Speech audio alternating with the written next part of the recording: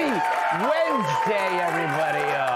Yes, you are amazing. What a glorious Wednesday it is. For one, Chicago Mayor Lori Lightfoot, seen here having her prostate checked, became Chicago's first incumbent mayor in 40 years to lose re-election. Woo! Congrats, Lori.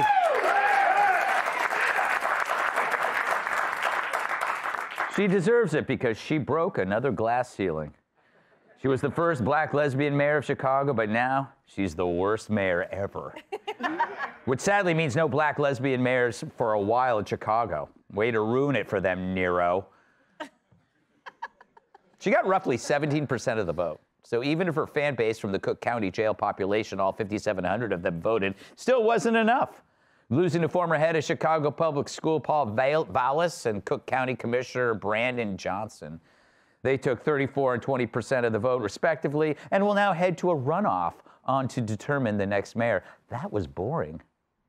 It was. I should have just cut all that out. We didn't care about those numbers. My fault. But now this is supposedly good news. But why is it news at all? It shouldn't be news when the worst mayor in the country loses. This should be expected, but it wasn't. Why is that? Well, it's news that she lost despite having more protection than a Fort Knox full of condoms. Lightfoot was a historical first, of course, first black female lesbian Chicago mayor. Perhaps also a garden gnome, a woodland nymph, a magical imp, a ghost of Christmas past, Medusa. But because of that, the media cut her more slack than a tailor on meth. But as we found out, you can't just run a city into the ground and then accuse people of racism and misogyny once those people find out you suck, which is exactly what she did after she lost. Blamed it on the voters for being racist. When a reporter asked if she'd been treated unfairly, she answered, quote, "I'm a black woman in America, of course."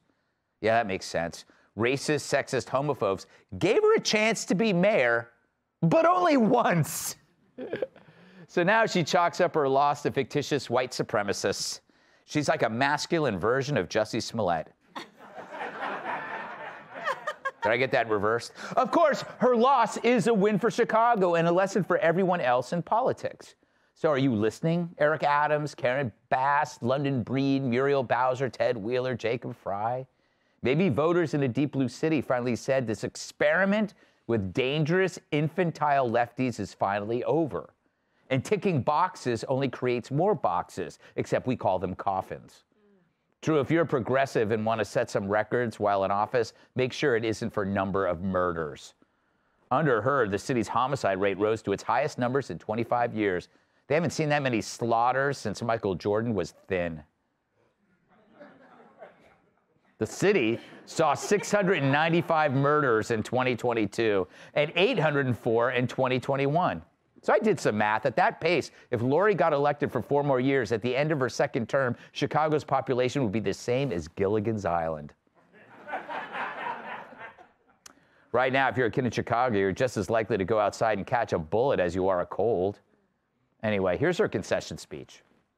We fought the right fights, and we put this city on a better path. I'm grateful that we worked together to remove a record number of guns off our streets, reduce homicides, and started making real progress on public safety. So she reduced murders under her watch, but only after she presided over an explosion in murders under her watch? That's like Biden saying gas costs slightly fewer arms and legs. That makes sense. Anyway, I haven't seen someone that delusional since Rachel Levine tried on a two-piece. But I'm sure she'll land on her feet. It's hard not to when you wear a size 14.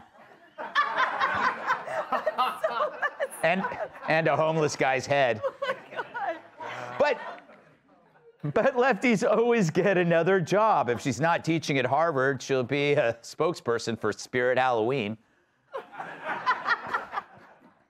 Of course, the bigger question is, will other Democrat mayors with cities overrun by crime take note of Lightfoot getting the boot? We do know that several Democratic mayors are finally waking up to doing something about homelessness, committing the deranged to treatment. Meanwhile, others are distancing themselves from the defund the police movement like it's MS-13 with monkeypox. So ironically, the woke is finally getting a wake-up call. Let's hope they don't hit the snooze button, because people are tired of being dead. To put it another way, they're dead tired of incompetence being protected by diversity. And they don't want a mayor that reminds you of Beetlejuice. Although, I'm going to miss those hemlines for her slacks. Further proof. I used to do that. Further proof she steals her pants off shopping mall security guards. Let's welcome tonight's guest. She talks so fast, sign language interpreters get hazard pay. Host of the new podcast, Fox True Crime, Emily Campagna. His marriage is like a tornado, as it ends with him losing his house. Actor, writer, and comedian Jamie Listow. Her pronouns are boo and who. Fox News contributor Kat Tibbs. And when life gives him lemons, life regrets it. My massive sidekick in the NWA World Heavyweight Champion, Tyrus.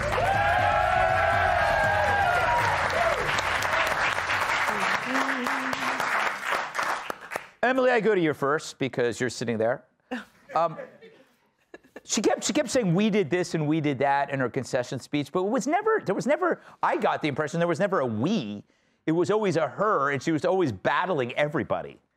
And remember when those emails were leaked to the press, they were filled with literally dozens of abusive emails on her part to the staff. So you're right that her we didn't even include those that signed up, that believed in her cause, that believed in this black lesbian mayor of Chicago that was going to have historical firsts. Instead, they gained historical statistics that ran that city into the ground. You know, I love that you brought up the boxes and the coffins, because she was called a political rock star in the beginning. And she utterly failed at her job. And to me, that illustrates the current situation right now, which is the left props up these people that check certain boxes. Oh, they're going to be amazing. And then she absolutely abdicated her duty to keep those residents safe. And for someone that said that she is so committed to Black American causes, why then were the single most affected victims of that homicide rate young African American boys? They are children slaughtered as an epidemic under her watch, and that's what the people in her city called it. You know, she said at the end, we'll be remembered for what we accomplished and how hard we worked, the effort that we did on behalf of Chicagoans, and damn right, because you did nothing. You know, it's interesting, and it's kind of sad and pathetic that she won the nomination for mayor with the same percentage. So it just shows you how screwed up Chicago is. 70% she won, 17% now she loses. Jamie, you're a person who's faced an unbelievable amount of humiliation and loss. What is your advice for Lori Lightfoot, who's going through some suffering of her own? Nothing like what you went through, but I mean... Yeah, and think about the humiliation and loss just from being on this show. Nice. You know? Nice. I don't know. I think she has is it possible these murderers are racist and they're only killing people because she's a black lesbian mayor? Could there be less guns because you remove them when they're next to a dead body? It's all crazy, and I think and the other story here about like removing. By the way, numbers can't lie. I mean, that's basically the bottom line here. Is like I was in Chicago and actually heard 2 murderers going. I don't think we can follow this next year. We got to back it off. Like those numbers don't lie. She's a terrible mayor.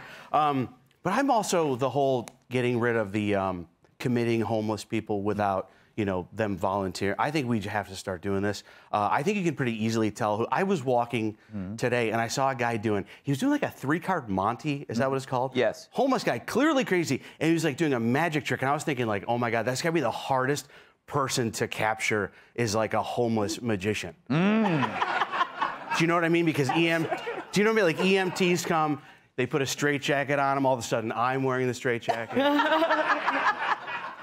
He's handcuffed. I'm handcuffed to a pole. I don't know. It's so dangerous everywhere, man. I think homeless people, some of them could get rid of their signs. Right. Like I saw one guy today, and his sign said like "need help," and I was like, "You're wearing boots, and I can see all 10 of your toes." I know.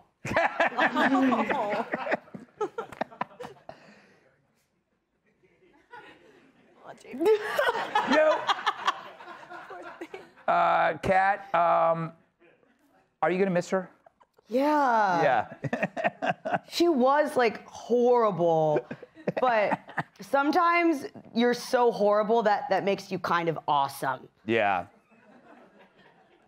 Do you remember that whole scandal because she said she had the biggest in Chicago? Right. That was awesome. It was awesome. And it allowed all of us to make the same jokes. Yeah, if she would have made that her slogan, Lori Lightfoot, biggest in Chicago. You're not going to vote for somebody who has a smaller Yeah. So I think that she could have won that way. Yeah. And I just think it's great that she's not sad. She really thinks it's racism, sexism, homophobia. That is the reason she lost, which is, I think, that would be great to feel that way. Yeah. Instead of like when you lose, just think it's because like, you're not good enough, you never will be. Yeah. To not have to blame anybody or blame everybody but yourself. But she's right about one thing, which she said she put the city on a better path, which probably she did by losing. Yeah, that's true. Tyrus, is this really like a victory for people when it's basically she just lost to 2 other Democrats? If she were up against a Republican, the scary part is she would probably still have won.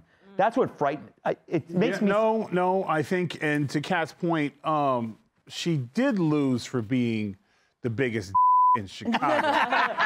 It was just being used as a pronoun opposed to the actual appendage. See, the thing is, though, she lost for the same reasons that she was elected. The same things that she's complaining about are the same reasons why she was put in. No one ever bothered to check her resume. And when you take somebody based on how they look and who they sleep with, you forget this little thing called character, education, and commitment to the job, into which we saw during the entire time, because it was a soundbite every week how she mismanaged every possible situation because she was never qualified for the job, other than she filled a part and a bunch of racist, it's polite racism when you want to prop somebody up in a position because they check the box knowing damn right well they're going to fail. But here's the thing about having someone like that in your office is they're a puppet. They'll do what you tell them to do. You pay their back taxes. You help them get in. You take care of old problems. You get rid of bad relations. You do all these things for these people with horror character and we know she has horrible character because we saw her track record. This isn't rocket science or whatever, but so yeah, she lost for the reason why she got put in. So yeah, she was vastly underqualified, and it showed. Yeah, you know what? We have to go. I know we have to go, but like, if you didn't we do a segment on her Yelp review? She rented a limo. It's the best. If you ever want to get an insight into her brain, she left a Yelp review for a limo company. And she was upset that the limo driver had used the bathroom. Yes, it's one of the best written derangement things you will ever see. It's madness. So just Google or go to Yelp and just put her name in there, and it'll pop up. I'm sure she had an opinion on everything that didn't go her way. Yeah, exactly. It was always somebody else's fault. Hey, Sean Hannity here. Hey, click here to subscribe to Fox News YouTube page and catch our hottest interviews and most compelling analysis. You will not get it anywhere else.